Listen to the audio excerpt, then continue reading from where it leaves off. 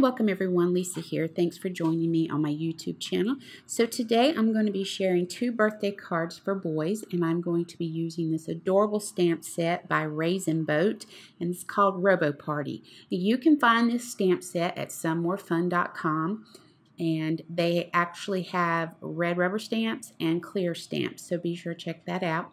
Now I'm going to start us off with, I'm using a stamp positioning tool. You don't have to have one, but I just think it makes it a little bit easier. I'm also using some 80-pound Neenah Solar White cover stock paper, and I am going to stamp 3 of the images from the stamp set using Memento ink and TUXEDO black. And I'm going to be doing some coloring with some Copic markers, and I'm going to speed up through that process, but I'm going to read to you the colors that I used as we speed through that. So the Copic colors that I'm using are C9, C7, C5, C3, C1, YG13, YG17, B39, and B37, just to add a little color to the images. Once I finish coloring these, I'm going to run them through my scan and cut to cut them out. Now, if you don't have a scan and cut, you can fussy cut these, no problem. There's not a lot of intricate details to these images, so they would be pretty easy just to fussy cut. So here are the 3 images that I cut out with the scan and cut. And the next step is I'm going to take a rectangle die. I'm going to cut 2 pieces of 80-pound Neenah Solar White paper, and then I'm going to run them through my Big Kick in an embossing folder and go ahead and emboss those. Okay, so we have our 2 pieces of 4 1/4 by 5 1/2 inch embossed paper. And if you don't have rectangle dies that size, then you can just use your paper trimmer to cut the paper and then emboss it. And now we're going to take that paper and we're going to cut it into strips. Now, I like to cut mine into different sizes. Maybe you want yours all the same. Sometimes I do that too. It's completely up to you. There's no wrong or right way to do this part. Okay, so I've picked out a few pattern papers and I've cut some into strips. Now I made sure to keep the width of the pattern paper the same as my card base. So my card base is 4 1/4 inches wide, so I made sure that my pattern paper was 4 1/4 inches wide. Now the height of the pattern paper doesn't matter so much because you're going to be creating kind of like windows with this white embossed paper that we did. So as you see there, I'm going to take these white embossed pieces, I'm adding 3D mounting foam to the back of them, and then I'm going to just barely cover up that pattern paper because I want it to be where you can see it. So I'm going to continue this process of adding 3D mounting foam to the embossed paper and adding my pattern paper to my card base and building our card base like that. Okay, so we're just going to add some 3D mounting foam to the back of our image, and we're going to put that on the front of our card.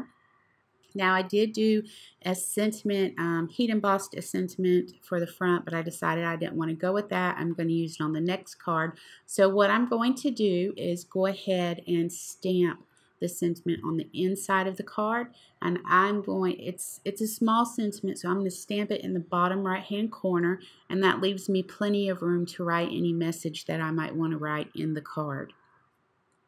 Now for the next card, we're just going to keep that same process that we did with the first one. Only difference is we're only using 1 pattern paper, and we're going to have a lot more of it showing than we did on the other pattern papers. So we're going to do the same thing here with our images, add 3D mounting foam, and this time we're going to take that embossed sentiment and we're going to add it to the back of this image before we adhere it to our card base. We're also going to put a little bit of adhesive on the back of it to help hold it down also. So once we have that done and we arrange our images the way that we want them, we're pretty much done other than adding a few final touches to our cards. Okay, so we're just going to finish off with a few enamel dots, and there we have our 2 birthday cards using the Raisin Boat Robo Party stamp set and a fun way to use pattern paper. Okay, so 6x6 paper pads have always been a struggle for me to store. I do keep them in the clear bins like everybody else does, but keeping the paper pads and the scraps nice and neat and together has always been a struggle. I came up with a solution one day. I grabbed one of my Avery L extra large stamp and die pockets and I cut the top of it off. Now, before everybody gets on here commenting how nuts that is, I did it only with one, and I made sure that this is something that I thought would really work for me. And it has. I have not regretted it one bit. So after waiting a full month and testing out that one stamp pocket, I went ahead and committed to all of my paper pads being stored like this. So it's so much easier. They're in the plastic. Everything is together. I don't have to worry about stuff falling out, scraps going here, going there. It's just all together.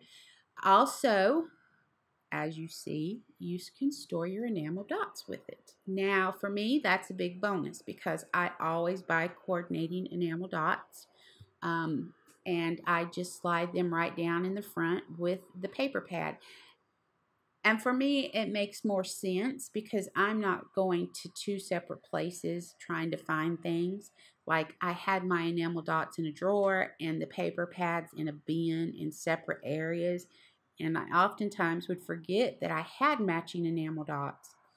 I also have found just recently that the little die cut pieces, like the odds and ends that Doodlebug has, they store great with your paper pads and the stamp and die pockets also.